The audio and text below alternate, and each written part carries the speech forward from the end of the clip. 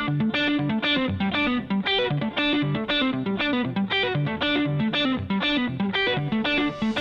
Inspector Training video. We're here in Westborough. We got Gino back here, State Inspector. We got obstructions, we got trees growing. Let's do a quick inspection. If I was the inspector looking at this fire escape, I'm hired as a fire escape inspector. I'll tell you what I found wrong with the fire escape. First of all, we got obstructions, we got a lot of rust. We've got this thing deteriorating into the ground. So all these treads can actually, you can actually just rip these treads. If I was to hammer test, I got rust growing in here. If I was to hammer test, this is where inspectors get hurt. They go up, and sometimes this thing will fall from an, look at this, Gene. See, if you look at that side, you think that thing was going to give way if an inspector came down unknowingly? Oh yeah, yeah, it's ready to go. So this is ready to go. This is a loading dock, so this gets used all the time. So now I'll be careful going up because I'm looking for certain things. I got all this grading is supported at the nose, and this grading is supported at the back, and this whole rear is all rotted out. So, oh yeah, yeah. So now we've got loads of material coming in here, and so imagine some poor kid putting out a couch, a refrigerator, the actual and the rear is gone. The channel is gone. So if you get underneath there, Viv, and you just poke your nose underneath there, and shoot that thing. Channel end is completely gone. Now this is taking couches, refrigerators, whatever it may be. Yeah. It's missing its rail here, and a lot of times this is a chain rail. That's right. Yeah. So usually, if any kids get over here playing around, they could fall. So it's usually missing a passing rail. Look at the supports into the ground, how they're rotting, because it's just cemented into the ground as opposed to being sitting on a pillar. That's another problem there. There's some welds here that I can't verify, but as soon as I put a bolt through here, I can verify this weld here by putting a couple of bolts in here. So whenever you get welds, I basically nullify the weld by putting in bolts. Look at all this rust growing in here.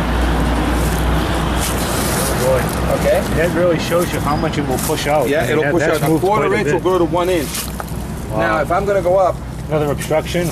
Yeah, another tree. It's a very popular thing to have trees. A lot of people let vines grow. These vines will take a fire escape over in no time. Now, this whole fire escape is welded because it looks like they used to have treads here, and they came in and took the treads out and put in new ones. Do you see these rusty tears coming down? I do. That's an indication that whoever welded these, and they usually weld the nose and the back of a piece in the back. The water gets in from above and it starts eating these trees. So even though visually the weld looks good from the outside, there's usually only a quarter of them percent left when you step on it and the weld gives way. Let me see if I can find one that's ready to give on the way up. And that's on this side. If you look up, straight up here, you're going to see quite a bit. That's it. That's the one that's in. Okay, so all these rusty tears are indicators that water's coming in from above. The next couple of beds. Okay, now as you can see, I'm going to come down here and I'm going to do the grading up here. Yeah. So all this fire escape was kind of put together. So all these brackets and all these connectors here.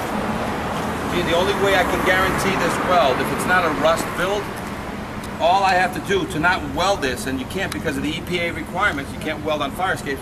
As soon as I put in 2 structural bolts here, 2 structural bolts there, then I seal this up with silicone. I don't have to verify the welding. This angle needs to be bolted. This corner angle needs to be bolted. Right. But she's legged to the ground, so that's she's just pulling out because freeze and thaw gets in here. Water gets in here, freeze and thaw keeps pulling, but it's a lag screw into an anchor into the wall. It needs a full paint job because it hasn't seen paint. And it's an all welded fire escape, so a lot of times, Gene, see this connection right here? All these connections to avoid verification process. As soon as I blow some holes through them, I got this stringer welded to this thing. As soon as I put an angle clip in here, put 2 bolts in it, I've eliminated the need for what could be a very good weld.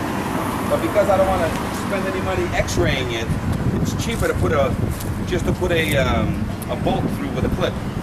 So this would here would take a bolt. This would here would take a bolt. Otherwise, verify that weld. So as you start coming down, you can see that the worst part of this fire escape is down here. to the point that there's even a dip in the grading because there's some heavy load coming in and out. Is this considered a life safety issue in your opinion? Knowing the traffic that comes through here, Yes. is somebody going to get hurt with a refrigerator, loading a fridge, Absolutely. Eventually. and it's never the owner. It's always Joe, helper. Now, even these treads, as you can see, the day that you can start grabbing steel that is welded and connected, if you want, you can. You're not supposed to do this with steel. I mean, the only thing fighting me is this tree. It's not the steel anymore. And this is a good point. Even though it's the final tread, look what rust did to the connector. And that's the stringer, it's all rotted. Okay? So that's the power of rust left unchecked. Now, the cement issue on the ground, the bulges. Now I'm going to give you an answer right here. What we tell the client to do, because snow will accumulate here. You clean this up, you're going to find a foundation of some kind. We get a sauna tube, about 12 inches. A piece of sauna tube. Rip it in half. Do this. Sit it on top of the old sauna. You bring it up 6 to 12 inches above grade. Now, this thing is already in the cement. It's already wrong. Because you're not supposed to put steel or wood inside cement. Building code doesn't allow.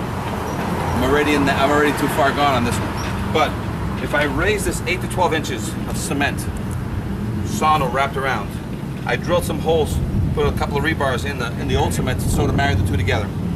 Prior to that, I grabbed roofing tar, and I goop with my hands in a glove. I goop this whole thing up to 12 inches with tar. Then I wrap it in cement, and then I fill it with about 6 inches so that whenever there's snow, more than 6 inches of snow is what's going to be needed. But it's tarred 12 inches. So that whenever there's snow accumulating down here, it's sitting on top of tar.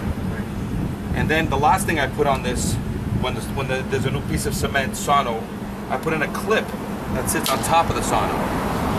Bolted here and sitting so that as this rots, and this will rot, what's inside will rot away, the new clip on top is the new foot.